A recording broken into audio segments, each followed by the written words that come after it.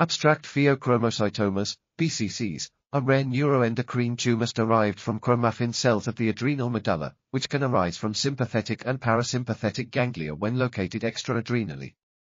Up to 25% of PCCs PGLs are associated with inherited genetic disorders, and their tumorigenesis, location, clinical symptomatology, and potential to metastasize are heterogeneous. Recent research has revealed a broad genetic background and multiple signaling pathways leading to tumor development, expanding diagnostic and therapeutic options.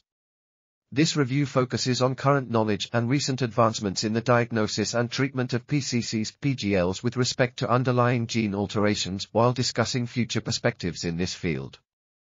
This article was authored by Michal, Jakub, Foukal, Sochorová, and others.